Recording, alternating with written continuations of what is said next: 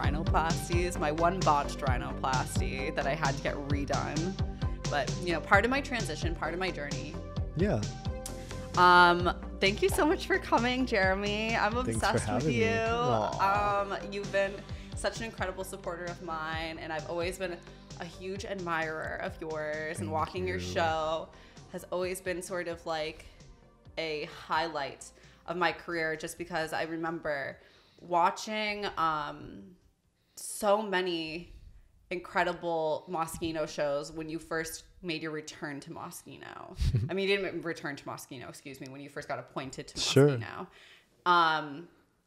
And I just remember the casting being so much fun, and the shows were so sort of extravagant, and there's not many people, really anybody, who does what you do. Thank you. So it was always kind of a dream of mine or a fantasy of mine to get to walk your show. So I remember that my first Jeremy Scott show before I walked Moschino was like a huge deal for me. And I remember right before I went out on the catwalk, we hadn't really talked very much. I remember I said to you, Jeremy, like, this is a huge deal for me, and I wanted to walk the show forever. And you were like, thank you. I'm like, next now. Yeah. No, wasn't that with the white faux fur catwalk? I feel like that was that season. I remember we were in Spring Studios, and I'm pretty sure I might be mistaken, but kind of like a moto suit. Am I wrong? Was my first show the moto suit season? I feel like you wore a long dress with a parka, but we've done so many shows together. I know. It's hard to. Oh yeah, I think you are right, and it had like kind of like a Mona Lisa-esque color palette. Yes. I do remember. That's what I feel like is prior to the motorcycle. Because Yeah. I think the motorcycle may be from my 20-year anniversary show. Was Devin at that show? Yes. So yeah, we'd already done some shows together by that point. But they blur because we do so many, and they're different places and different settings and different themes and different cities. I mean, you were with me in Rome even. I know. For that was a lit show. That was a fun show. And also that after party was so good. It was. And it was just incredible that you sort of, especially when I think of that show in particular, the show in Rome, and this is for people who are listening, this is a Moschino show that we did, and it was a pre-fall, I believe, or was it a resort? Pre-fall in Rome, and it was at the Federico Fellini. It was at the studio that he used to film at Cinecittà. My Italian's not the best, but it's the film studio that he would film at in one of the sound stages. He filmed many things at, especially parts of La Dolce Vita. And I was doing an homage to Fellini as a great Italian director and image creator who's made us all dream so many amazing dreams and moments. And I was taking little dips of different films of his as inspiration to create and combine to have this like love letter to Fellini. I thought it was so good, and I thought it was also brilliant that you did the show there of all places, because you could have done it at a million different locations in Rome, and you kind of picked sort of this maybe kind of barren, austere place, which is a studio. And then you dressed it up with all these amazing props, and I think that was really cool because we were in Rome, but we were indoors, and so it didn't give it like it wasn't just being in that space by itself was like this very dreamy sort of experience, especially as an admirer of film myself. I love a good Italian movie. Yes. From the past. But speaking of the past, because she's cultured. I'm trying my best. I'm like, it's a mess trying to keep up with it. I'm trying at all stages to sound as smart as possible, but I'm kind of nervous, and so because I'm interviewing you, so if I sound dumb, please don't. No, you never sound dumb. It's always also important to. I constantly ask questions and to know more and to learn more and to understand more. I mean, that's part of the growth of an artist, the growth of a person, the growth of humanity. So never be shy about that.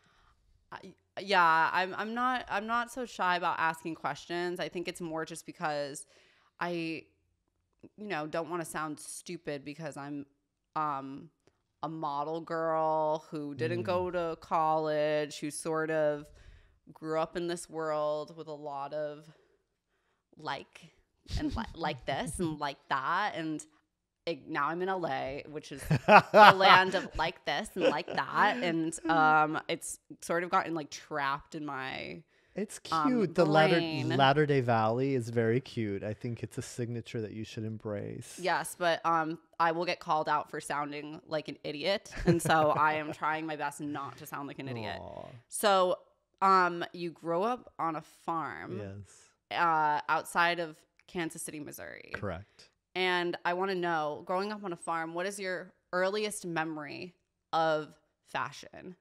Not loving fashion, but just your earliest memory of fashion. Of fashion meaning high fashion? No. Just fashion. Clothes? Fashion meaning like clothes. What was like the first time? Was there ever clothes that you saw around the farm that sort of inspired you? Because you use a lot of denim in your work. In the opening look for the Marie Antoinette collection, everybody should see this collection. It's like absolutely spectacular. Is a denim look. And so denim has sort of been like a reoccurring theme in a lot of your collections. Well, I definitely love denim. And I love denim because of the juxtaposition of doing something like what you're describing. Yeah. The Marie Antoinette historic shape and the figure and the padded hips and the farthingale and all that structure, but then having it rendered in denim completely subverts it immediately. And so denim's a great foil for me in that respect as a material, or so is fleece. And I love those quotidian, very American, like sportswear, like Americana kind of things. Cause I grew up with that, of course, being American like you, but had these dreams of high fashion and, this kind of obtuse, obscure desire for something haute glam. And that combination, I think, is so lethal. That juxtaposition, so electric. Yeah. I definitely love that. But I guess to answer what you're saying, the first recollection of something like clothes that I thought I was enamored with, I think was 5, and we went to Kmart, and that was in a big city. That was actually in Kansas City, so it wasn't in the town I grew up in. Yeah.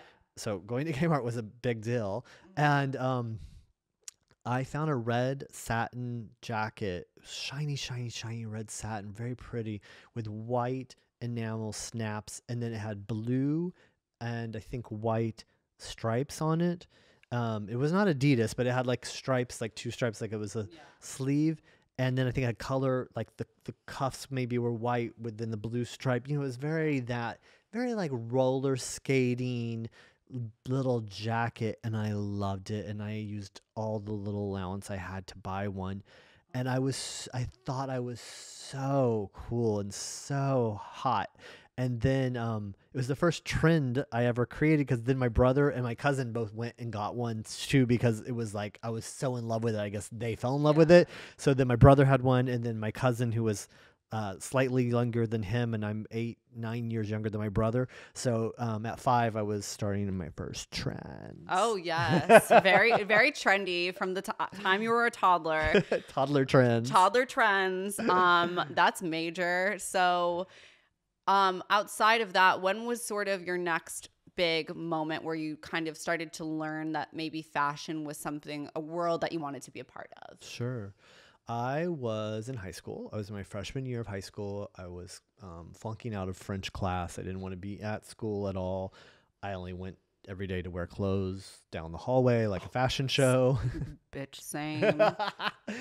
Even though the audience was not very receptive to my attire, but still I was like, I'm going to express myself. Yeah. And maybe it was for my other 3 friends who kind of saw the world like I did. And everyone else was like miserable at us. But I then found, at that time, was Details magazine, which was not a men's magazine yet. It was the original one. Annie Flanders was the editor, and Bill Cunningham was given this cahier, and he would do all these pictures and write articles, and he would show all of the fashion that was going on in Paris, Milan, New York, London, and also show you references about, okay, well, this is inspired by, these paintings, or this is inspired by this time period, or this is inspired by this, this thing that happened in fashion in the 60s, or he would put all these things and put it in context. And so I devoured it and I learned so much. And that's where I fell in love with this next tier of like high fashion, because that's where I learned at 13 outside of the mall. There was like, Paris runways. And I was like, I'm going to Paris. So I took that F, turned it to an A, became French club president. Yeah. Got a French foreign exchange student, had my name in class called Pepe. And I just was like, I'm going to Paris. I'm going to get through these 4 years, and I'm getting the fuck out of Dodge. Yeah. Is Dodge the name of the town that you grew up in? That's like an old time movie Western thing. Get okay. out of Dodge. Get out of Dodge. It's an old It's old Western. That's why it's not a reference you would know. It's not glamorous Hollywood film talk. Oh, okay. It's Westerns. Get out of Dodge. Okay, I got it. No, I was Kansas City by that point. When I was in 5th or 6th grade, I think we moved back to the city because of my father had lost his job, and we were, kind of being almost homeless. And so we went to the city to live at my grandparents' house. And so I then was even though Kansas City is relatively, let's say, small for big cities, but it's still an actual metropolitan compared to growing up on a farm in a city of population 300. Yeah. Big difference. And so I was in high school in Kansas City at that point. And I was like, I need to get away from these people. They don't understand me. They don't appreciate me.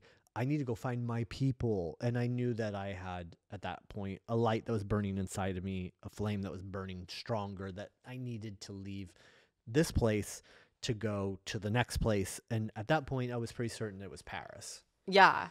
But you, in between those times, also for reference, rest in peace, Bill Cunningham. Yeah. We love Bill Cunningham. And he actually took pictures of me while he was still alive. Like it was the same year, I believe, his documentary came out. Mm-hmm. And also I was in Paris, and I remember seeing him, and I remember being like, that's Bill Cunningham. Yeah. Like, that's the legend. And I remember him snapping pictures of my like weird, crazy, like psychotic Miu Miu knockoff looks that I used to wear like my first season. Oh, you cutie. I'm fashion obsessed. I know you are. That's one of the things I love about you, because you're so, not only obsessed, you're so knowledgeable because you're so passionate. And that's where I started. Yeah. As a fashion fan, I devoured those magazines, got issues of ID magazine that my friend's older sister was able to get, that were, at this time it was hard to get. There was not this, Instagram world where all these images are floating around. It's like you got your hands on a magazine, and if you got a magazine that was international in little Kansas City, that's a big effing deal. And you pour over that same magazine like a million times. And so I was learning about fashion and devouring everything I could about style and street style and what was going on. And I was obsessed. And I recall when I first because I went from Kansas City to school in New York, when Bill started taking my picture on like the street or at events. And I knew exactly who it was, of course, because I had learned everything from him in the pages of details. And I even had a moment where he called my school, because he had taken pictures of students from Pratt, where I went, at a party. So he called, and he ended up calling the line that I worked at my student job. And I'm like, Bill, I'm one of the people you took a picture. I was wearing the top hat with the long chiffon scarf tied around my neck, where the Gautier one-legged tuxedo pants. That was me. And he was like, "Oh, child, that's so great," in his sweet, charming way. And well, tell me, who is the girl with the? I'm like, that was Elenita, and the girl that was like, that's Michael. And I was describing all the people so he could put the credits for the paper. Yeah. And then he sent me prints that he had done of us. And that's amazing. It's amazing. And to get to have him chronicle me as a student, then into my actual career. And there's a picture that was taken at the last show of mine in New York that he was at. And it was snowing, and I came out, and he and I were talking, and there's a paparazzi picture of us from a distance talking. And I always cherished every moment I had talking with him, because I just loved him. He was gentle and inspiring and so encouraging. And I'll never forget, because he said one last time to me, like, give him hell, child. Give him hell. Yeah. And I was like, it's so cute, because he was so encouraging of the underdog and of, unusual fashion and something exciting and something glamorous and something different. And he loved that. He was like us in a way, absolutely. And I think he's so special in that sense that he was really one of those people who had such a strong passion for clothes and for fashion and for what that meant to the world and what that meant to society. And he knew the power in them and how inspirational and influential that they could be, that, he spent his very last moments, even, not literally his last moments, but he spent his last, final years just really devoting himself to his craft and his art of documenting fashion. And thank God he was around, because he really did capture street style in an era where people were not paying attention in the same way he did. So I think that's really incredible. Tell me a little bit about what it was like applying to Pratt, getting into Pratt, like the whole college experience, because I remember when I was applying to fashion schools, I actually visited Pratt, I visited Parsons, I visited all these places, and then modeling happened, which was just like a stroke of luck for me. But how did you sort of fall into like the education system of fashion? I was in high school studying, obviously in high school you study everything here in America, but I was very focused on art, and I was doing a lot of ceramics and sculptures and like handmade paper sculptures, and I just thought I would be a sculptor or an artist of ceramicist. I don't know. Like, I never really thought too much about it. I just loved clothes, and I would draw them all the time and draw my friends wearing them and all that stuff. But what I was making, I would alter clothes, like go to the thrift store every day after school. I would alter clothes, sometimes make something from some kind of fabric or some kind of even paper that I loved. But I wasn't trying to necessarily design clothes. I just really wanted to create looks that I thought were great for me and my friends.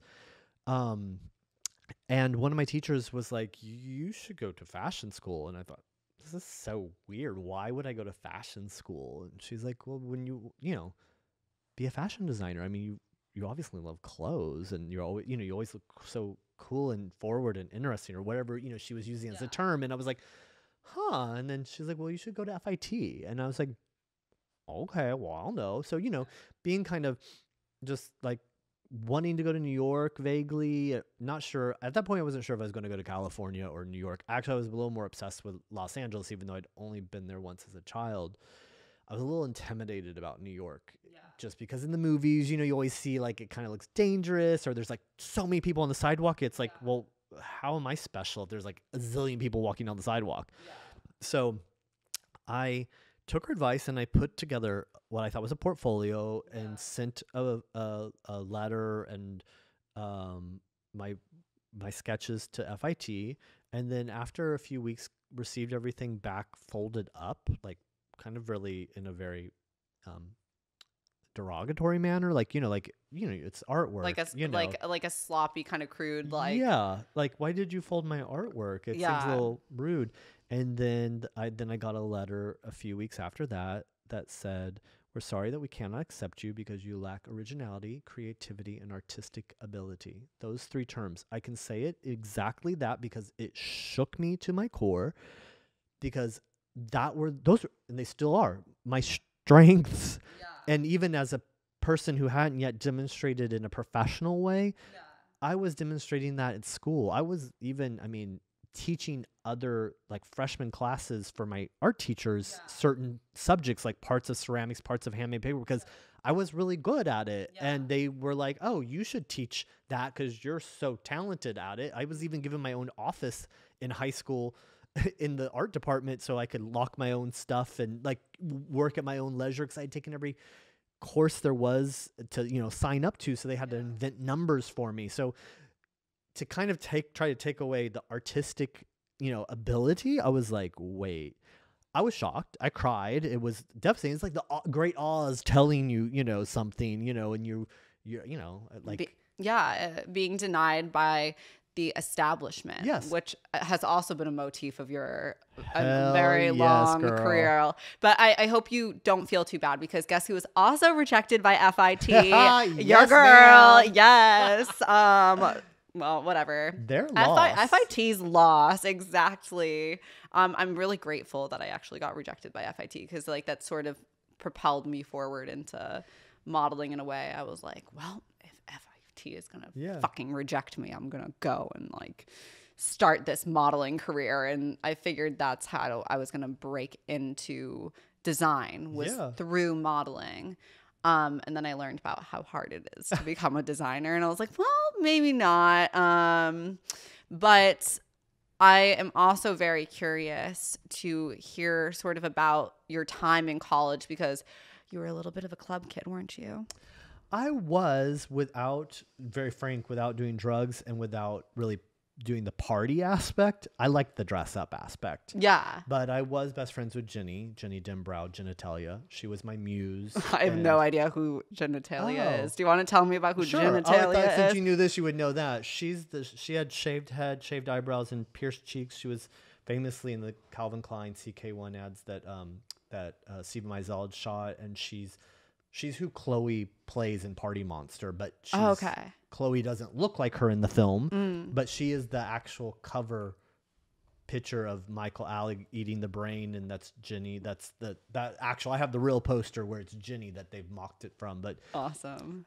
So I would go. Ginny went to NYU, and I was at this point going to Pratt, and I gotten in, and I don't even remember how I met. I think I met Ginny because I was friends with this Japanese girl, because I studied Japanese and I always loved Japanese culture, still do. And I had a friend who I could speak Japanese to, so I'd go to talk to her and have lunch with her. And I think in the same dorm I met Ginny and Carlin. And Carlin, I don't know if you've ever saw her pictures. She looked kind of like Christy Turlington at that moment, and she had the Chanel moon boots that were then platformed with giant CC's extra. I don't know if you ever saw these. I feel like I have seen the CC extra platform shoes. So she had the moon boot in that moment, and then she like went and did the club kid maneuver, and then had the platform, but then had it cut out with CC. So Carlin was like this goddess. Like, we actually walked in backstage to like an Anna Sui show and some other shows, because everyone just thought she was Christy Turlington when she wasn't wearing obviously the moon boots, which were like, wait, what's going on? But just like her, like pretty girl off duty like style, like she was it. And like, love that. Christy got the bang, she got the bang. So we would just like stroll in like, oh yeah, like she's getting her makeup done, we gotta really hurry. And but I would make an outfit for Ginny and Carlin usually every week, go to my internship at I think it was like 10th and 5th Avenue. Around the corner was at that time the coffee shop. And then they lived in the dorm next door. So then I go get them ready, usually go with them to whatever night they were hosting, and then bail out within, an early enough hour that I could still take the subway back to Brooklyn to get, the 2 changes to get to Pratt in a safe enough time that I wasn't feeling like mortally scared for my life, especially being like done up, like, makeup forever, like colors all over my face, and wearing something very androgynous, for lack of better terms, something that's provocative in that time, and then being on public transportation at like, some hour like that where people are already a little loose. But yeah, I so I participated in that way. I was also like doing, I think I had 2 jobs, 2 internships, and the school like work study thing as well as school. I was like trying to like pay for school, trying to do all this stuff, still make things, learn by, interning at places to learn things, So I didn't really party And I mean, Ginny knew that too. So like, she always kept like Michael away from me, and I never really got. Everyone else was very peripheral to me. Like Michael Alec. Like, no, I don't know who that is either. He was kind of the leader of the club kids. Oh, the leader of the club kids. Yes. Okay. And then, you know, like cool people. I don't know if you know Walt Paper. There was like cool people had great looks. Kabuki actually. Oh yeah, I know Kabuki. Very well. Was Kabuki Starshine at that point. Amanda. I mean, like Richie Rich. It was you know, they were stars. They were like superstars at that moment. But Ginny was my muse and my friend, and she did all my student shows. Yeah. And I made clothes for her all the time, and I loved her and drew her every day a million times over. And that was kind of my foray into it. I had like more the look without the lifestyle. I wasn't like, I didn't have a list. I didn't have like, I wasn't giving out drink tickets. Yeah. I wasn't employed by a club in New York at that time. Yeah. I was just a student. Yeah, but that's awesome that you were even able to be a part of that sort of incredible movement in fashion that has just really sort of inspired so many different collections and artworks. And I kind of want to ask you, at that time, did you ever sort of associate with any other designers that were kind of up and coming? Because you always hear about like Marc Jacobs and Anna Sui, like in the Mud Club and places like that. So I always wonder, like, did you ever sort of like grow up around other designers that now have sort of created? No, I didn't. I'm trying to think. I mean, I was obviously obsessed with fashion. I remember meeting Marc Jacobs on the street, and I did do an internship with him while I was in college. And he was always so lovely with me. Had me sit at his desk and spoiled me because he loved the way I dressed. And he actually was also friends with Ginny, ironically, but we never really discussed it because I was a little timid. I didn't want to, like, you know, I was just happy to have this internship, and it would be like, well, actually, you're friends with my friend. Yeah. But he was lovely, and I remember meeting Todd Oldham on the street at an ATM once, and but they were already established designers. No one that I grew up with in that way, came up with in school, ended up having any kind of career that was and I don't think some of them had ambitions to do what I wanted to do. And that was one of the things I learned once I was at school. I kind of thought everyone wants to be like a high fashion designer. And then I realized, no, like she wants to like do like walkabout costumes for Disney, and she wants to do like sportswear at Puma, and, you know, she wants to have her own dress shop. And, you know, there's a couple that were like very like high fashion-y, but I don't know what happened to them because I'm no longer connected to them. But it's you. When I think of Prada, I think of you and Betsy Johnson. Aw. Yeah. And it's interesting too, because you're both very kind of like arty designers. Sure. And both very fun. And so I kind of just wonder if that environment was a great place to nurture that sort of like more creative side, whereas maybe an FIT or a Parsons or even Essential St. Martin's is a little bit more focused on either the sewing or the product development. Churning out something in a formula, I think is really what it is. And you're absolutely right.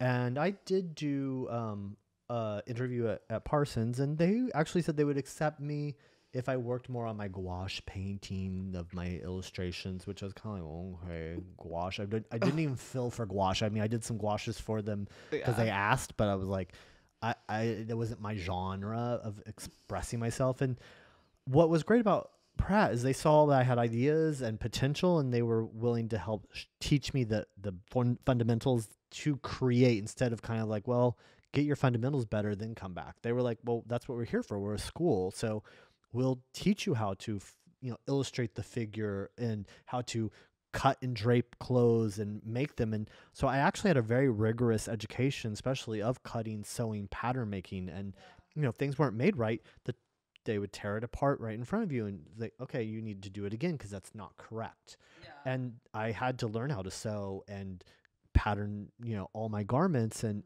make them. And that knowledge, even today, gives me the backbone to be able to create things that are sometimes so imaginative that they're out of the ordinary, because you have to know how something can work to be able to divert from the tradition, you know? And even if today I no longer make patterns or no longer sew the clothes that you're gorgeously wearing right now, thank you. You know, I still have that backbone from having to do that, having a 4-year, you know, degree from Pratt, and then going to Paris after and starting my career and having done all those patterns and sewn all those garments for the first 2 shows entirely myself. Yeah. And partly for the third. And I couldn't have done that without having that education. So I couldn't even have started my career the way it did if I wouldn't have known how I could do that myself. Yeah. Okay, so the New York moment is over. You're on your way to Paris. Like, what is going through your head when you're going to Paris and you're moving there by yourself? And I know I didn't want to ask you any questions that other interviewers had asked you, but I am going to ask anyways. I am just curious to know, what was it like moving to Paris? And you were basically homeless. Yes, I was homeless. Yeah. But you had this opportunity to go. And what was it just like? I remember the first time I moved to Paris when I graduated high school, actually, and being there by myself and living in like some creepy art dealer's apartment. It was having like threesomes in the kitchen while I lived there. You know how Paris is, darling. So what was it like for you being like this young, kind of naive fashion boy moving to Paris? I was just steadfast and certain that I needed to be in Paris. All my favorite designers at that time were almost all showing there at that point. Yeah. And so I thought, you need to go where the action's at. You need to go where the thing that you love is. So I picked a date and I just booked a flight. I took all my summer job earnings to pay for that ticket. I knew this kid who was a foreign exchange student in New York from Paris, who was working at the same internship I was at that moment. And he was like, well, I have an apartment that's still on my lease for another week once you get there. So you're welcome to stay there for the first week. And my friends have the keys there and they can let you in. And then, you know, you at least have a place to land to. So do you remember what arrondissement you were in? It was above the Christian Louboutin store. The one. Gag. Yes. I know exactly where it was. It was like a gorgeous. On Saint-Honoré? The one that's, I don't know what the street Avenue Montagne? No, it's near, it's like in the Passage. Oh yeah, okay. Do you know what I'm talking about? I feel like there are many passages in Paris. Do you remember if it was like kind of like central Paris? It was central. Okay. In like today's terms, well, Colette's no longer today's terms. It would be not such a far walk from Colette. I guess it's near Galler. Also, rest in peace, Colette. Yes. Yeah. But I don't know that there was a Christian Louboutin store at that moment there, but it's that same Passage where for a long time he had at least a store and a press office, at least my time of living in Paris, because he did my shoes with me for several of my early shows. So I was going back to that same location as a designer at that point, working with him. And I had always remembered that I had been upstairs with a Garfield phone from the 80s for a week in this apartment that was mine for 1 week. And then I was actually homeless, and I stayed with a couple of that French kids' friends who had met me and had helped me get an apartment, and they were charming, and then had met people. And I can never say a bad word about French people, because I slept on so many people's couches or for a week at someone's house that they were going to be away, and people who barely knew me, didn't really know much about me, but took a chance and was kind because they thought, oh, well, this like American kid seems nice, and wow, like I like his style, or he's, whatever they saw in me. And I learned I walked that whole city. I know my way. You could blindfold me, drive me around for an hour, drop me off somewhere, and then I can start figuring myself back, because I've seen every inch of it on foot by walking, from having to stay at different places through that whole time, and learning, all the different nuances, because it's a very, as you know, nuance with the curvy roads and the different ways it curves and turns and swirls. And yeah, you kind of like figure out where you are based on the landmarks. Yes. You're sort of like, okay, I remember that trim on this building, so that means I'm here. And oh, that water fountain with like a half dead homeless man like drowning in it. That's like, okay, I'm here.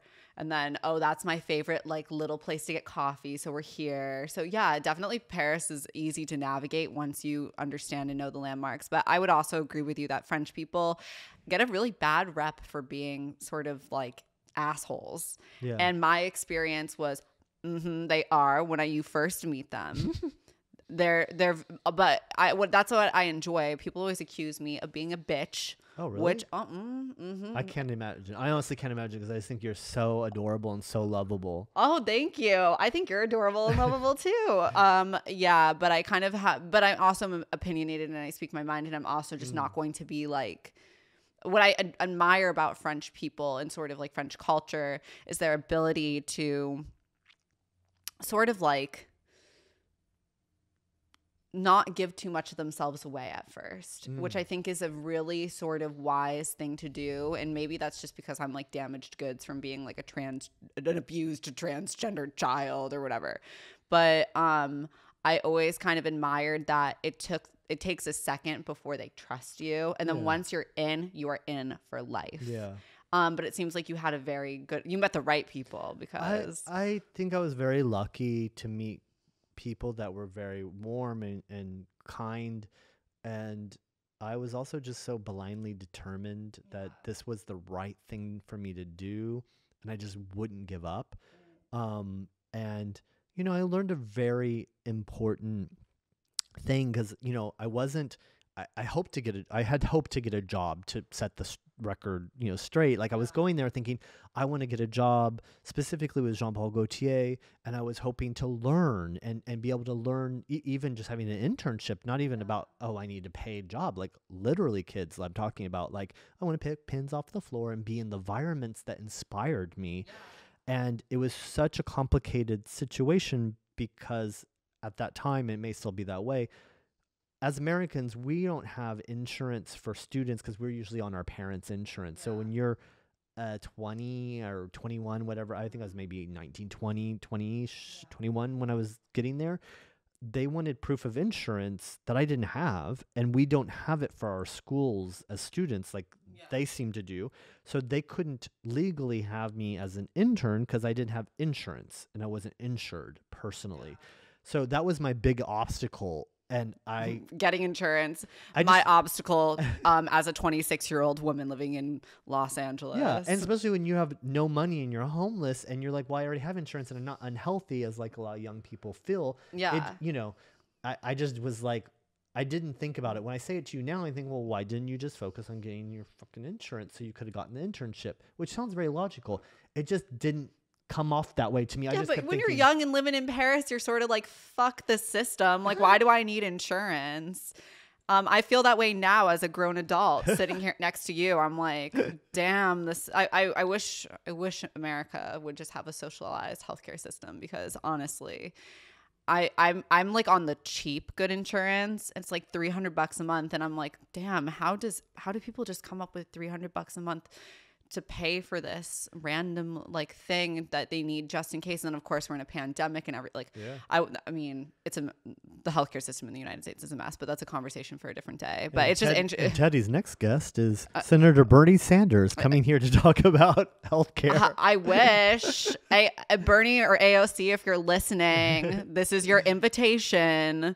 But I think that's just I think that's really interesting that you ran into these obstacles, but yet completely through motivation overcame them. I have one more specific question for you. What was the hardest night when you moved to Paris? Did you have like one night that you remember that sticks out in your head, like like a night that broke you down? I don't know if I ever got broken down. I remember one of my friends from Pratt came, and she was in Paris, and we went and had dinner, and then I didn't have a place to stay, and I kind of think I might, I'm not sure about the fact of this. I don't know if I thought she would have a place, but I think her place was also with somebody, so I couldn't just hang out with her, and we wanted to hang out. And then it was one of a couple nights that I had to sleep in the metro, and then woke up with, the police, with their baton kind of whopping you on the side, like, hey, get up. Like, at least it was the police and not like a herd of rats, because the rats in the Paris metro, honey, they look like chihuahuas. They are so big. Oh my goodness. I didn't have a rat wake me up, but I was still very startled to have, Mr. Police Officer or whatever he was from the metro. Those things were definitely like, not, I didn't take them super lightly. I mean, I was like, it's like, wow, how am I getting past this, and how am I going to make these dreams come true? And, why am I here? This isn't my country. And, is this the right idea? And, do you have to be here? And you don't know anybody. You're barely able to speak the language at this point. You're just learning the language, and you're, I mean, yes, I studied French, but like real life French and student French is really different. I mean, it gave me the basis to be able to like, je voudrais un, morceau de pain, s'il vous plaît. But it wasn't like, okay, I'm going to talk about like my ambitions, and trying to just understand what I was doing. And so that part was definitely the challenging. But, that's why I learned a very great lesson, and I can share this with you and everyone. I remember kind of having, maybe this is the breakdown you're asking for. I remember just feeling like I don't know what to do, where to turn, and I called my former boss, who I'd interned with in New York, that was around the corner from Ginny's dorm. And I just said to her, I was just like, I don't know what to do. I did this and this and this, and it's not happening. XYZ didn't equal, or ABC. And she was like, well, it's not always like plan A or plan B or plan C or plan D. Sometimes it's plan, X or plan Z or, plan Z-457. And I was like, wow, like, oh, wow, just because this didn't work right this point, like it still could come, and it doesn't have to always appear the way you imagined it to appear. That opening, that entrance, that epiphany, all that stuff. And just because you thought, well, I'm going to go to Paris, I'm going to get a job, with Jean-Paul Gaultier, and then I'm going to learn all about fashion. Then maybe one day I'll have my own, collection. Because I honestly thought, I don't even think I was really obsessed with being my own designer as much as like working for someone, and then maybe one day taking over for them. I wasn't like so caught up in my own ego. But what happened was I had to express myself. I was expressing myself on my body every day, and I needed to get that out. And so I just was determined from that moment to create my own fashion show. And I was just, I'm just going to do my own show and just show people my voice. And that's how it happened. It was just out of being kind of squashed because I couldn't seem to get an opening and an opportunity, but I had this burning inside me that I needed to share this. And calling. Yes. And so, and not even understanding it completely, and not even thinking I'm going to do this show and then I'm going to be doing shows for the next 20 something years or whatever, I just was like, I just want to put this together and share this. And that's how it started. Yeah. Let's talk about some of those first collections, because I went through the archives of Jeremy Scott last night, and I was so amazed, honestly, to see some of the differences between the way you design now and the way you design then, but also some of like the consistencies. I love that. I'm so curious. So the first consistency, I think I know this is the controversial collection for you, but the gold collection. Sure. I was looking at the gold collection, which had money prints. Oh, am I thinking of the right collection? No, I don't think it had money print in there, because had not done a print yet, but it was all gold. It was all gold. Are you thinking the $sign green and black? I was thinking of they were like, they looked like $1 bills, and it sort of I've done so many monies. So that's like the one that's like $1 that's a jacquard with my face on it. Yes. That's from my game show, which I did a game show myself, which obviously that you, if the audience doesn't know, you were in my revisit of my theme as a Moschino game show. I thought that was the gold show. No. Oh, okay. That's the game show. Okay. And it rotated, and it was a revolving one disc at the Cirque du Verre. The gold show, which was my technical fourth show, which everything was gold lame leather, gold, the actual gold lame, gold chains that I had sponsored. They were 14 karat covered gold chains and gold knits and gold porcelain corsets and gold porcelain masks and all this stuff. And part of the girls' faces were made up to look more mature, and some were made down to look more demure. And Christian, that was the first show I did with Christian, and I wanted one high heel and one lower heel because I had read this story about how Marilyn Monroe would saw off a little bit of her heel to have this sexy gait, but we did it more dramatic, and some of the models really walked with this very almost what some people perceived an awkward gait. And, you know, it's hard to understand this today, but showing a show of all gold at that moment was shocking because it was the height of minimalism. Okay, so people were just either like helmet laying, Prada, super minimalist, barely giving you a thing, and gold was seen as very like 80s tacky, not passe. Yeah, passe. And the flip compartment to this was, because that's the first show that Anna Wintour came to of mine. Is that the show prior one, I had done an all-white show. It was very, for a lot of people, angelic because of the color white, even though for me it was still very avant-garde. And I didn't think of it as angelic because I just used white as this one. My first shows were all one color, actually. And so there was like an all-white show, then there was all gold show, there was an all-pink show. And then there was like a retrospective. There was a retrospective of a black, white, and all gold because there was a black show's number 2 anyway. So I was very monotonal in color, and I wasn't doing print yet, which is kind of funny because it's like such things that people associate with me today. But I think a lot of people came to that show, Anna included. A lot of people were on board because they had heard about this new American, the Wonder Kid, and I won this award for the best new talent at Venus de la Mode and all of this stuff. But it was, I won it actually 2 years in a row at that point. I won it for my second show and my third show.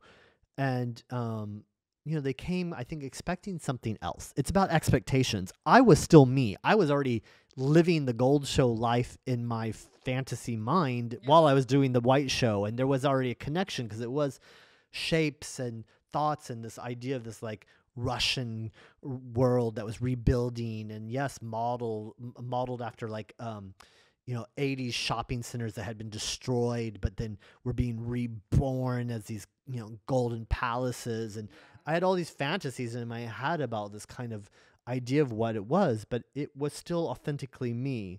So people came to that show kind of expecting what I think they thought was something else, and they were very startled. And there was a lot of controversy where it really divided the establishment from, let's say, the cool kids. Like, I had so much editorial from that show because every major stylist and magazine and photographer shot it because they loved it, and all the cool kids loved it. But the establishment was shocked. And people were made a lot of pronouncements that I should never design again. I should never, that it was an outrage. It was disgusting. It was in poor taste.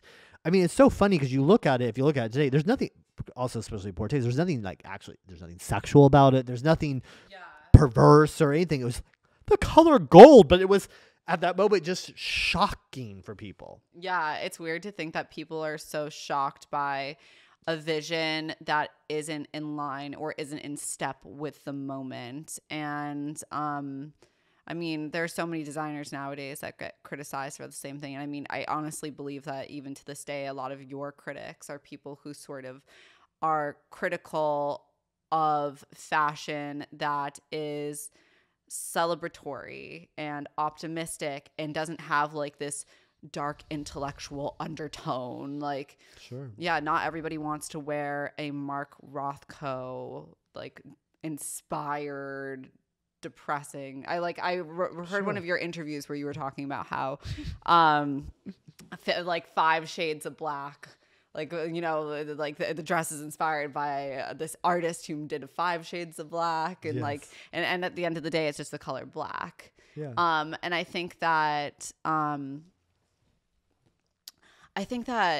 what sets you apart from so many people is your ability to sort of have no fear in design, but also have no fear in dress, because you make clothes that are so exuberant and so exciting. And I think a lot of people are really scared because they don't want to come across as too ostentatious or too sort of like opulent, because that in some ways is considered by establishment fashion people to be poor taste, tacky, some might say. But I would in fact argue that Please do. I would in fact argue that doing the same re-edition or of some tragic like 90s like boxy dress, like I'm not gonna name brands, but you know what I mean, like the is in poor taste as well, because at the end of the day, what are you expressing creatively other than this sold really well then, and now like that era is making a comeback, therefore I'm going to do a re-edition of it. It's such a calculated, corporatized way of looking at art and fashion, and I really sort of like reject that way of design, because I think it's so formulaic and so sort of like not true to the artist at hand. And not to pick on Prada, but I'm going to, because they sort of have been they are sort of held to the standard, like this gold standard of design. And at some point I loved their collections and they really spoke to me. But then recently it's just sort of been like, okay, what idea worked back then that now we can like reuse now to sell shit, because people are so thirsty for nostalgia, and that's like the trend of the moment. But Prada always was, what made Prada special was they were always so against the grain, similar to you, how you sort of like when everybody was doing this, you were doing that. Yeah. And that's kind of what Prada like got its notoriety from, and now it's sort of like this very product-y, corporate, over accessorized, like, not that there's anything wrong with accessories, but I mean it's sort of like has in some ways like it's lost the soul of the brand in a way to the mass market and selling things. And I think you've been able to stay very, very true to this creative vision that you have. And I actually want to talk a little bit about your creative vision, because you are I always compare you to Andy Warhol. I always say that you're like the Andy Warhol of fashion, because you have your finger on the pulse of pop culture in a very strong way. And also you are not afraid to be thematic. Like your collections are very themed. Yeah. And especially with Moschino, it's every collection sort of has like, okay, we're doing Barbie this season, we're going to do game show this season, we're going to do I'm trying to Rome and Fellini this season. And so I think to walk me through the process of how you pick out a theme for a collection. Sure. I mean, it's almost like a lightning bolt hits me. Yeah. I can't explain that part because it's the magic of inspiration and creativity. And it's always it can be so varied. It could come from literally our conversation right now, where somehow I'm just like, oh, that's it. Yeah. And it's like that. And I think I'm so intrigued by inspiration itself, because as someone that, is my whole, it's my career, it's my happiness and my joy and my livelihood and everything is about inspiration in the sense, but it is something that I could never really tell you other than like that. It's just that magical moment. So the magical moment happens, and then I'm like, that's it. I've got to do this. I've got to do Barbie. She's going to be Barbie. Everything's going to be Barbie. Yeah. It's going to be Barbie. It's her coming alive. The buttons are going to be off size because she's coming alive. It's this thing. You know, all of it starts making sense. And it's like, you know, when you see a film and they have like a manic person, it's like that. I become that, and I just can't see anything else or think anything else. And I have to like get it out, and I have to like go through that process to bring to life those ideas. And I'm very obsessional and methodical, and it becomes very clear. It's very succinct. And that's why they look, as you described, like so thematic and such a chapter, and so clear in that way, because they are very, I think of them really as films in my head. It's because there's a character and there's a woman, and what does she do? And she would only go here, and she would only wear this length, and she would never wear that. She would never be seen this way. This is not the way. She would never have a, you know, whether it's, I mean, she'd never have anything that's buttoned. She wouldn't button something that's so gauche for her. You know, whatever it is, I get obsessed, and that is that person, and that's how she comes alive, and I just go crazy about it. And I know I do, and sometimes even the people that love me, who work with me, are like, okay, Jeremy, like, you can't do a paper doll collection and just have tabs on everything and not allow us to not sell something without tabs. I'm like, yes, we can. Okay, I'm having tabs. She's a paper doll. Yeah. So she's a paper doll, and here she starts as a paper doll, and you see her first, like, you know, the nude paper doll with just the little bra and panty, and now she's putting more clothes on top, and we're building her up, and here's the thing, and that's the way it is, and it's got to be like this, and the back is white because the paper doll is white in the back, and there's not a print in the back because these aren't real clothes, and blah, blah, blah, blah, blah.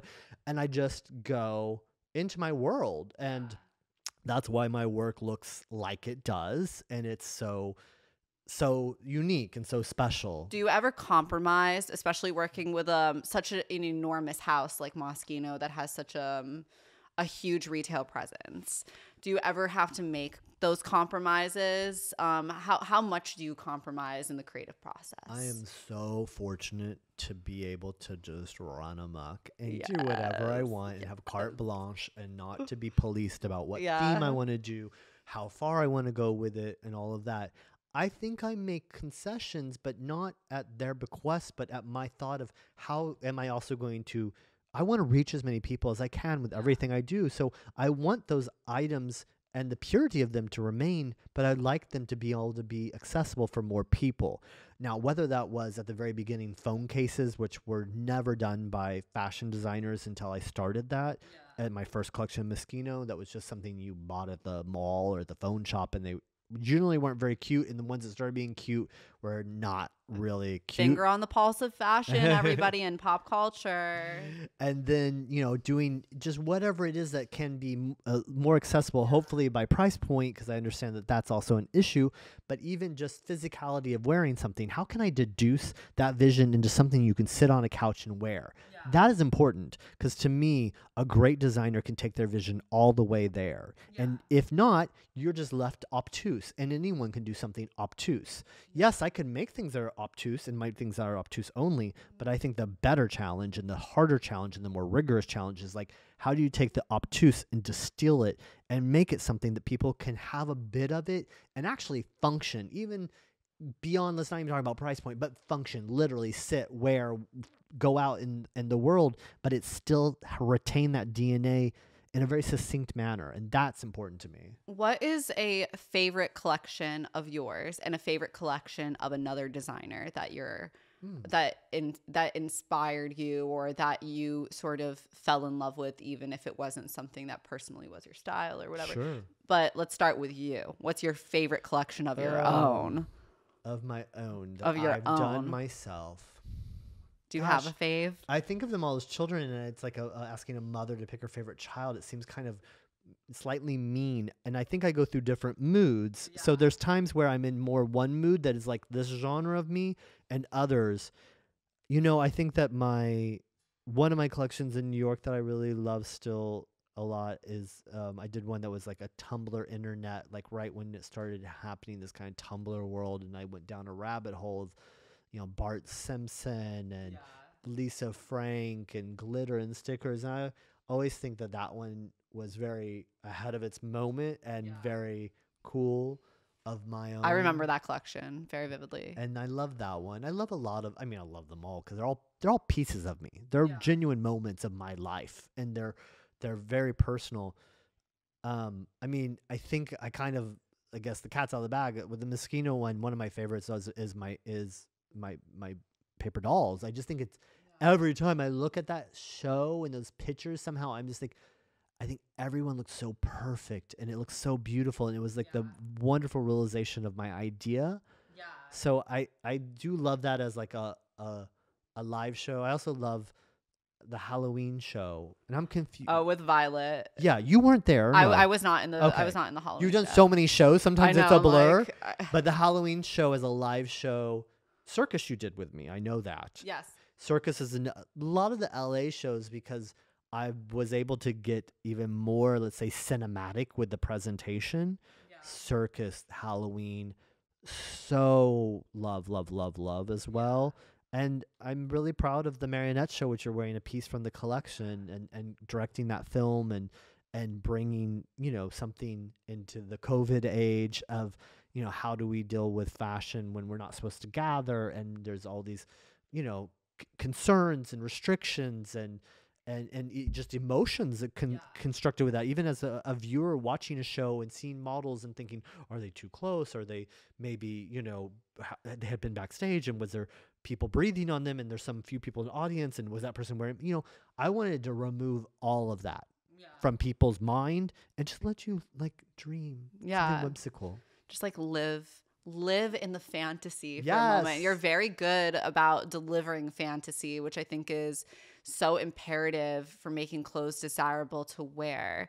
I feel like a lot of your inspirations are very, in some ways, not your inspirations, but I mean sort of like the themes of these collections, in many ways, I think can be brought back to a sense of growing up in America, whether it's a Barbie doll or a paper doll or,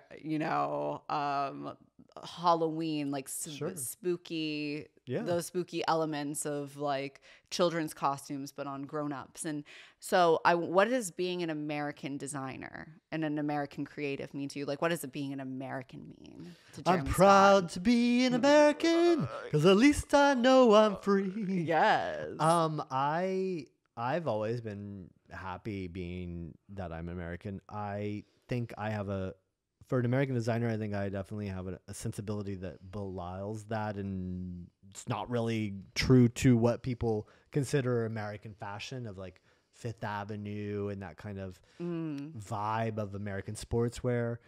You're not Ralph Lauren. No. But that's good. Yeah. And I love that I twist and subvert that idea. And I know a lot of people people mistake me and think that I'm English for some reason. I'm like, listen to me. I don't sound English. I grew up on a farm. I feel lucky that I have all of what growing up, especially in a very Midwest American kind of true salt of the earth Americana. I didn't grow up, New York, LA, in any kind of like, oh, you saw more things or whatever. I grew up seeing the world through television and the game shows, Dynasty, all of the soap operas, Hee Haw, everything. I mean, anything I could devour from TV, it sunk into me. I loved it. There was glamour and interest in so much, but I was, around a very, normal quotidian Americana. And I think that juxtaposition of those two things is what kind of infuses such a singular difference for me, what you're speaking about, and I do play with those things often and bring them into my work because they're part of me. But I bring them in a way that people don't ever see them and they don't associate them. So that's what makes it so fresh. And that I always think that juxtaposition, that electricity, the imbalance of things, that's what makes things electric, vibrant, new. We've seen so much formula for so long, that's why something should catch your eye. It should strike you because it's something slightly off. Something isn't the way it was supposed to be, the way you perceived it, the way you know it, the way you've always understood it. And that, I think, is a lot about my work. Even when I play with tropes that are very understood, as you're describing, because I play with pop culture and nostalgia. And a lot of that is embedded in all of that. And mine does come through often American eyes. I mean, there are moments, of course, the Bonfire of the Vanities, the burned dresses, and all of that, which was inspired by like this, moment in Italian history where anything luxe, even mirrors were broken, and musical instruments and books were burned, and extravagant silks were burned. That's a very, like, let's say, haute kind of subject to talk about, or Fellini, which maybe isn't necessarily an American, Midwestern inspiration. I am a juxtaposition and within myself of the things that I love and I'm inspired by. But I think that's very true to what you're saying. Yeah, but back to my previous question, because I didn't even let you answer. The previous question was a collection of another designer that inspired you. A collection of another designer that inspired me. I've loved so many, because I'm a fashion fan. Yeah. I grew up loving it and being inspired by it. So, I loved Jean-Paul Gaultier. Everyone should know this was one of my favorites. And I used lunch money when I was in high school. I wouldn't go eat lunch at all. And it wasn't about being skinny. I was already skinny. I was just wanting those clothes, and I would call, like New York and Chicago and Los Angeles and ask them to describe what's on the floor. And I would then like make friends with the salespeople, and they put things aside for me when it would go on sale. And then I'd use all my lunch money and buy like one piece of something, And I was obsessed with Gaultier, and I loved him. I loved the humor and glamour of Mugler. I loved the humor and glamour of Moschino. Franco Moschino was, so rich and humorous.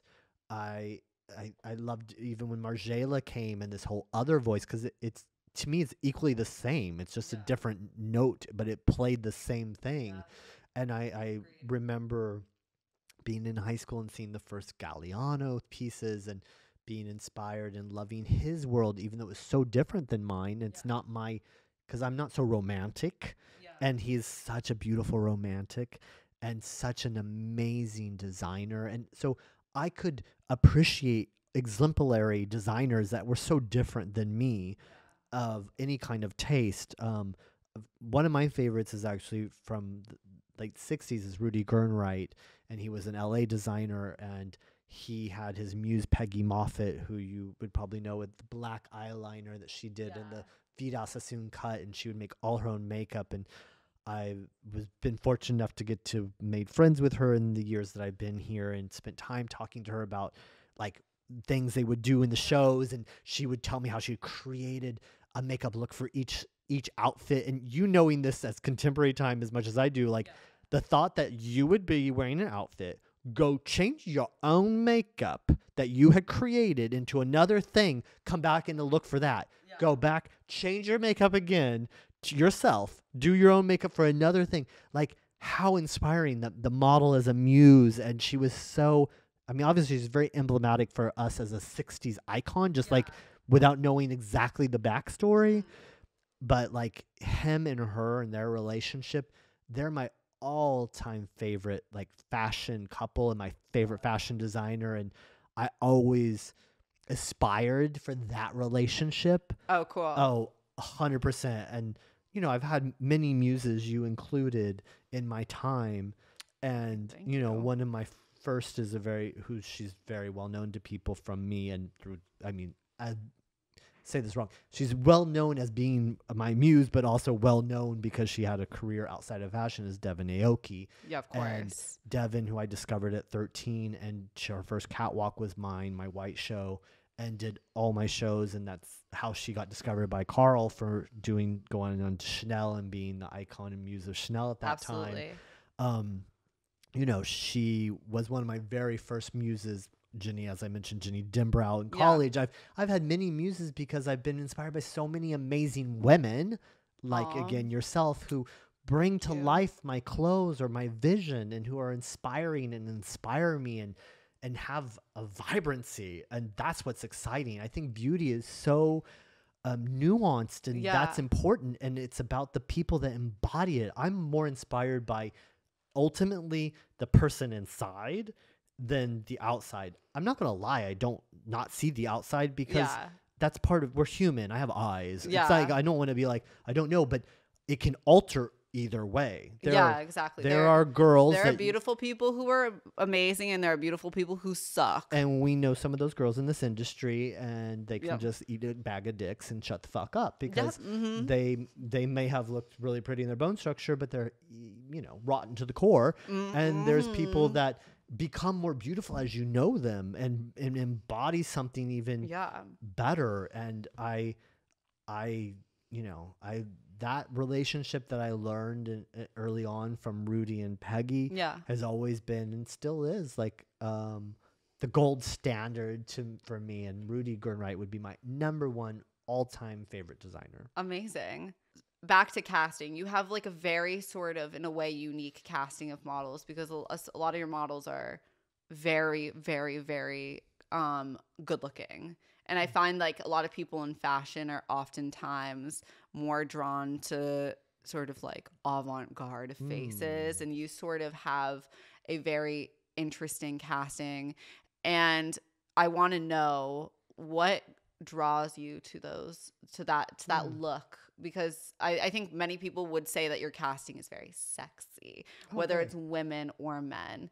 It's similar to like a Versace casting, like, you know what I mean? Like, and I remember one time you told me backstage, you're like, I like men who have thicker legs because I personally have thicker legs. Yes, so like, do you identify with that brand, like that type of beauty because it's something that you see in yourself or because you grew up with? Or I think, I mean, specifically to answer you about the men's, I definitely think of more built men, and I know I don't come off as built, and it's not that I have like some like abs of steel below this sweatshirt, but I do have like more thicker, like muscular legs, and I think it's when I see a guy on the runway in shorts or a bikini that has little toothpick legs, I find that shocking and not attractive personally. Obviously, you know, for those who don't know, I'm a gay man, so I do like men, and so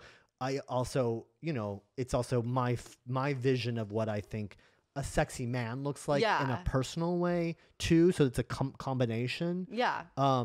And I never really thought about that I cast very like beautiful people, but it's true that the girls are beautiful too. Yes. You always have like you always have like the most beautiful girls of that season, with the exception of, you know, some more avant-garde faces, maybe like myself or like Remington, who both. I think you both are so beautiful. Both you and Remington are stunning beauties. She is. She's also stunning. But you know what I'm saying?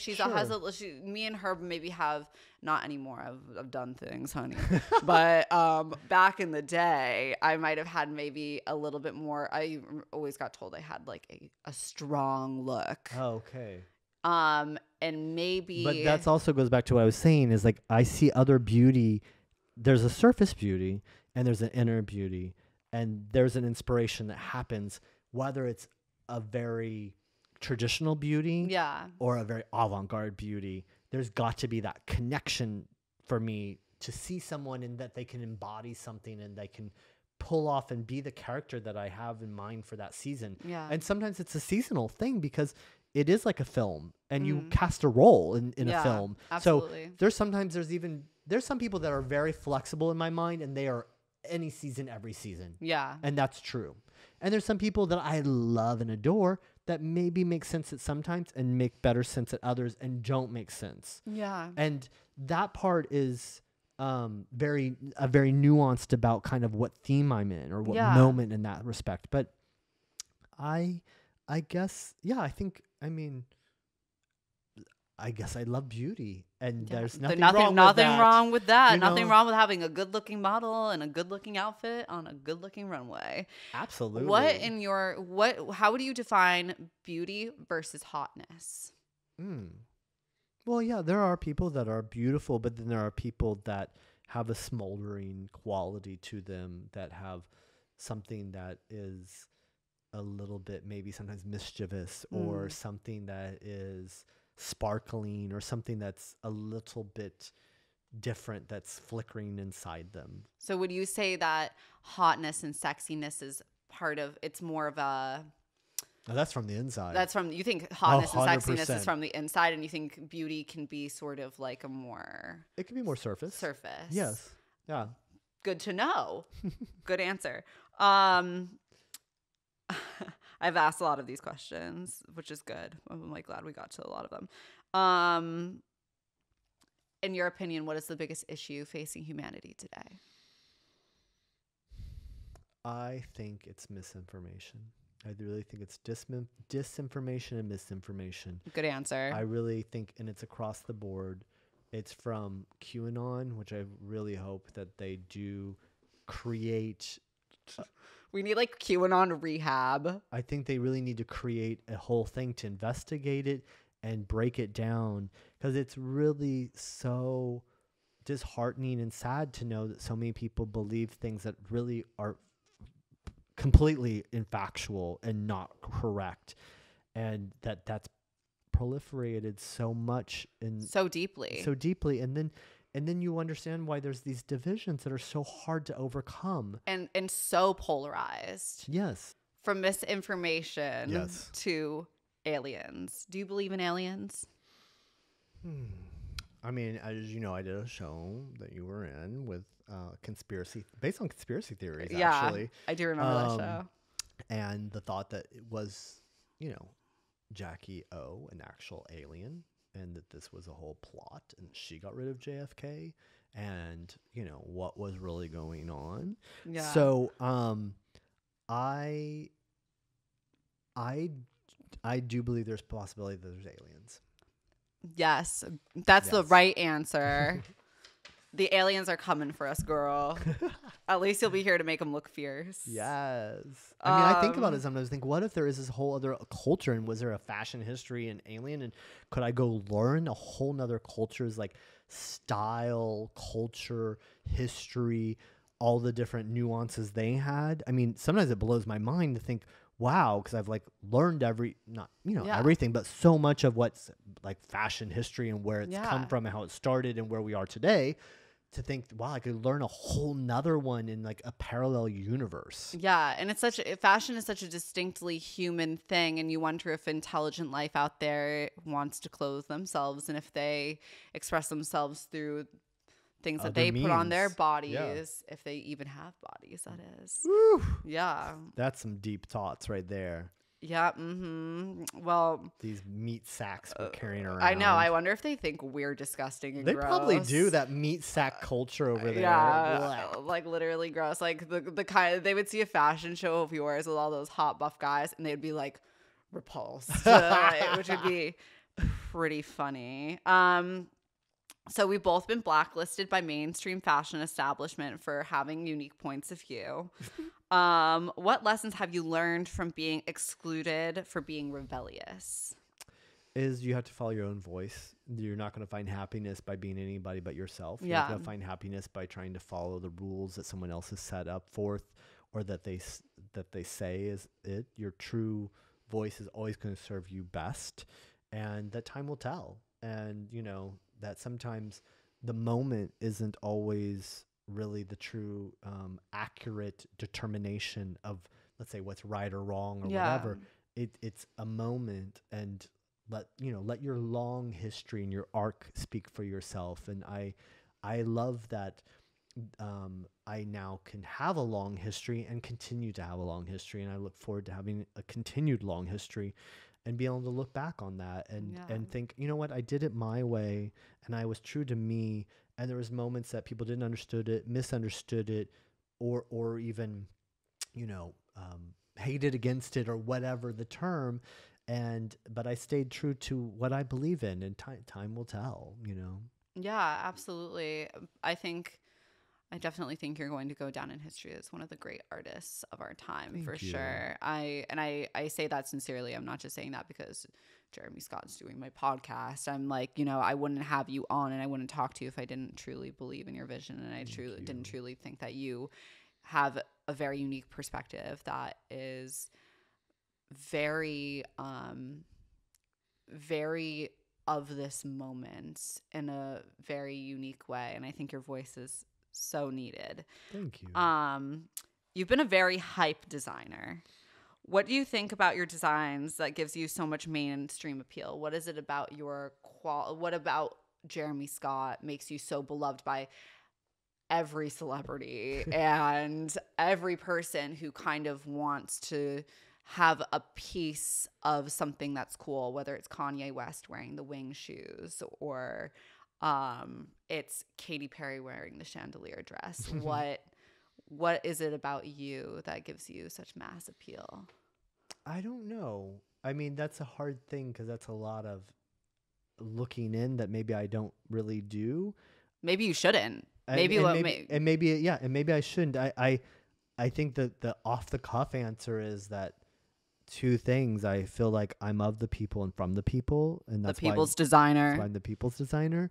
And I think that when you speak specifically about like Katy or Kanye or any other celebrity that wears my designs, I believe that my work acts as a megaphone for them to expand and explore and express their own visions. And so I help kind of widen it and broaden it and do that. And I think that's why it works so well, because they also see the world in pop iconography. Katy 100% for sure does. She's also Madonna, Rihanna, Miley, all my girls really have that, and that's why their appeal is so global in that way. They're all the women that you dress on the red carpet are so fearless, and so also very stylized. Like Madonna has these phases, and even Katy Perry has her phases, 100%. And Miley Cyrus too. They all have like these very distinct moments, and you've sort of been able to like have a place in a lot of their moments. And which is amazing that you've been able to consistently design for each of their different transformations, which I think is like very interesting. And you know how like a lot of people, a lot of celebrities, I feel like, sort of hop from one designer to the next, depending on sort of like who is meeting like their aesthetic at the time. But you can work with people that are very dynamic and their style changes frequently, but they still come back to you for the clothes, which is obviously compliments to your work. Thank you. Yeah, I think that's awesome. I'm also, I think, a very loyal friend, and I have a lot of loyal friends, and some of those ladies are my true loyal friends for life, you know. Yeah, definitely. And you're super nice, and I think that people in the fashion industry get this like very Devil Wears Prada, Miranda Priestly rep, and I think a lot of that is true. Like I remember watching the Devil Wears Prada, and then moving to Paris and actually meeting some of these people and being like, "Damn, that movie was fucking spot on," you know. And a lot of people have like these personas, and I think it's really amazing that. I think maybe because of your journey and what you've been through and how you've been treated by the mainstream fashion establishment, you're sort of like not only a rebel in the way that you design and create, but also a rebel personality-wise, because you sort of have, despite all of the people criticizing you for your work, you've really been able to not only just maintain a level of success, but maintain a level of integrity and dignity and poise and friendliness and niceness. And I think that's like so special. And I mean, of course, there are other really nice designers out there, but I think you particularly are very, very friendly. I want people who are listening to know Jeremy is very, very friendly and like a really good person just to hang out with, like whether we're having dinner after a show in Milan with Carlene, love her. or like if we're just chilling, talking, or backstage, you're just always super, super nice. Do you have anything for somebody who sort of is starting to fall into the trap of becoming a fashion asshole, like which many people do, and I've been guilty of this myself. I definitely went through a prima donna fashion girl phase. What advice do you give to sort of maintaining your friendliness and niceness? Oh, how funny. I've never thought about it because it's just who you are. Natural. So I don't really think about it. I mean, I guess if I thought about anything, I would think, especially with people that I don't have often the chance to see. Yeah. You know, let's say someone meets me just once, like at Starbucks. I would love for that person to go away with a great impression, because I would hate to think that, especially someone that liked me, likes my work, or admires something about any aspect of my life, my work, my journey, that they were turned off by that experience, because I've had that happen by people that I admired and I respected and I had just adored. And so I would always want that people had a great experience with me, because even if it's very brief, it might be the only one that they have. I might not have the luxury of getting to spend time with them ever again. And so in that respect, I would always want that to be an exemplary moment. Absolutely. Moving into sort of a cancel culture, because this is something that now is a new phenomenon that everybody is experiencing, unfortunately. Hydrate. Yes. Moisturize. So in terms of cancel culture, that's something that I've experienced in a small way and you've experienced in some very public ways. And I find that I wrote this down just because this hit me last night. Tell me. And I was like, okay, this is something I want to talk about with Jeremy. I truly believe that cancel culture is just straight up bullying 90% of the time, but justified through this noble framework that is social justice, similar to how religion gives prejudice and exclusionary practices a noble framework through the word of God. I think these people are oftentimes similar people who believe different extremes of the spectrum. How does somebody recover from being canceled? How does somebody recover from fucking up in a public way, even if the intention was not to fuck up? Because I find that a lot of times the people who are doing the canceling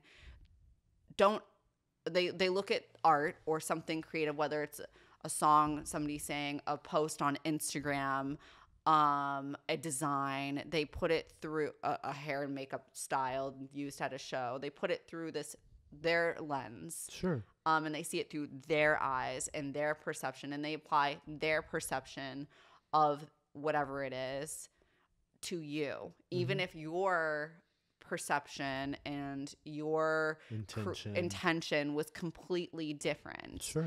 But oftentimes it's the people who do the calling out who have the loudest voices. And it's very easy to rile up people in a hateful way. Sure. So like, what is your advice kind of to breaking out of that and overcoming the cancellation? I need this advice from me personally, because I'm probably going to be canceled for some of these podcasts. So first of all, I think you're very astute in what you're saying. It is bullying. A lot of it is very much that. And I'm kind of shocked sometimes when I see it happening to not see that some of these people who, let's just take former President Trump, for an example, and think, well, that person probably hates Trump. That person probably maybe even donated for campaigns against him at one point or another, be it the 2016 or the current one or whatever. But they are doing the exact same thing. They're making false accusations, assumptions, and claiming them to be facts, and then trying to pronounce them on such, in such a large, format, in a way to try to elicit this reaction. And sometimes I'm stunned, and it's things I see happening to other people. I mean, yes, people have accused me of things I did not do. And I think it's kind of sad that people, especially with creativity now, and, people think, oh, well, this looks just like that. Well, it actually really doesn't. And you're being very generalistic about it. And sometimes there's similarities because we're all just human. So we're all, sharing the human experience together. It doesn't mean that you actually saw something else that was a similar to that leaf and that plant. There is moments that just happen. Of course, there's things that are like a one for one, and then there's things that are just like nuanced, and then you're being generalistic, like you said, a hairstyle or a color, the way it even looks compared in an image to what it is completely different. And I think people just really get on a bandwagon, and that part of culture makes me really sad, because it scares me about what is it doing to damper people's creativity, damper people's expression, definitely stifling expression. That part makes me sad and scared for humanity and creativity in that respect. I've just had to learn to, like, you're just gonna have to shrug it off, because also just a lot of it is like, I just think of it or try to think of it like, this is happening in Instagram. This isn't really the real world I walk around in. It is Instagram. Now, some of it seeps because there's like people that didn't, it's like a pig gets in mud and it rolls around in mud. At one point you can hose it off, but there's still like a stench of mud on it. Yeah. And now let's say you never got in the mud personally, but people threw mud all over you, and you hosed off, but you still have a stench of mud. That's not really fair. And then it happens a lot in our society today from all kinds of things. Famous actors that maybe had been an accusation that maybe wasn't fair of, let's say, a sexual, note.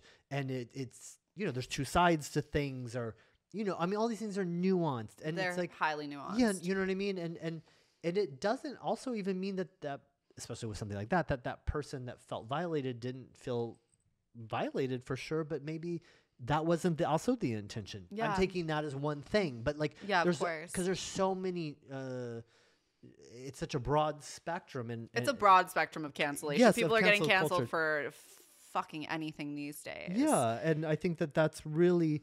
I think it's the pendulum swung very far, and I think like anything, the pendulum will come swing back, and that's what people should be prepared to. But I do also 100% agree with your statement that it's a lot of bullies.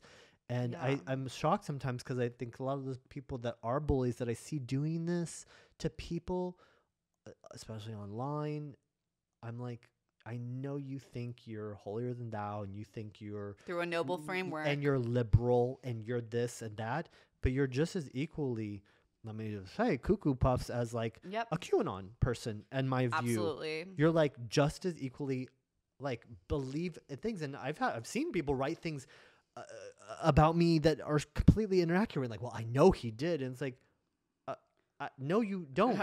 You weren't there, you crazy Instagram troll. Yeah, you like, don't what know are anything you about this. about? You just assume this. And I also makes me sad that people, whether it's about me or someone else, someone I don't know, anybody, I speak about this generally, that people assume the worst. People definitely assume the worst. And that's sad to me. How do you overcome it, though? Because you've done a pretty good job of overcoming, whether it's the mainstream fashion establishment canceling you for using gold, or whether it's, any of the numerous things people can get canceled for nowadays. Yeah. How through the vision of Jeremy Scott do you overcome? That's a really interesting question. And I love how because you've been able to do it. Yes. And I think, and when you just put it that way, I'm tingling, because I realized before there was cancel culture, I was canceled. That gold show, I was canceled. You were canceled. Andre Leon Talley, who I do love and adore and respect, admired, said I should, literally went on TV and said I should never design ever again. People that I had grown up admiring, and I had Richard Buckley, Tom Ford's husband, write an article about how I failed as a designer, and all these things, all these people said these things, and people turned their back on me. I had been like the wonder kid, and then suddenly was like, oh, like person non grata for having enthusiasm and doing a gold show, you know? So what I learned from that moment was that I cannot invest my self-worth in other people's opinion. That's what it is. Yeah. And I was so shunned by so many people at that moment, and it was so sad and dark to me. And I just had to dig deeper into what I believe and what I thought was right, and just stay steadfast and go forward and show my vision and prove that I was true to my vision and that their eyes would change. And they did. Yep. And they did. And that's what it is. So it's being steadfast to what your heart says and what you say, and being at the same time, I'm not saying don't be open to understanding what someone else's perception is, because it's important for us to understand other people's perception. Yeah. But it also, you don't have to let it alter, especially when it's a creative endeavor. It's one thing about facts. It's so hard to talk about this and not sound nuanced in today's terms, because there are facts that are real, you know, like Joe Biden won the election fair and square. Yep. And then there are not facts that are very presented as facts. And yes, and very, these things are very, besides just being nuanced, they're also very subjective. What you may deem as cancelable, I may deem as a minor infraction, or maybe just part of the creative process, or the whatever. Human experience. Or the human experience. We don't all see things in the same way, because we're not all exposed to all the same things in the same way. We're not all fucking perfect, and that is part of being human, is being imperfect. And yeah, exactly. And I think that you've just done such a beautiful job of carrying yourself, and I think you give great advice. And I think, kind of like, if I were to sum up sort of what you said, it's that stay true to your vision, and by staying true to your vision, that will set you free from the opinions and the perhaps cancellation of others. And I think that you've done a masterful job at being true to yourself. There's only one Jeremy Scott, and the fact that I'm sitting across from you right now, and not only have I walked your shows, but the fact that I get to even have a conversation with you and we have a rapport like this, to me is so incredibly meaningful. And I just want to say thank you so much, Jeremy, for coming on my podcast. I'm so happy. I remember when you talked about it as a little idea, and then it's full blown, and here it is. Yeah. So thank you for having me. I'm so happy to be included. Thank you. And keep doing what you're doing, because you're doing it right, and you're inspiring people, and you bring joy to the world with your art. And people will remember you for the joy you brought, and not for all this other stupid, menial bullshit. I love you, Jeremy. Thank you so much for coming on. Thank you guys. Oops. I don't know what I was. Thank you guys for listening to podcast number 2 with my guest, Jeremy Scott. And I don't have a sign off yet. Do you have an idea for a sign off I should do for the podcast? I don't know. What do people do? I don't know. I have no idea. Don't forget to like and subscribe. Welcome back to my channel. All right. Thank you so much, Jeremy. Love you lots. Love you too. Until the next time. Bye, guys. Maybe that's it. Till the next time. Bye, guys. Bye, guys. It could be as simple as that. I know. I mean, that's hot was simple, but it was effective. True. That's hot was simple. Maybe mine will be, that's all. That's all, folks. Thank you, Jeremy. Oh, my pleasure, sweetheart. All right. I think we're good. Yeah.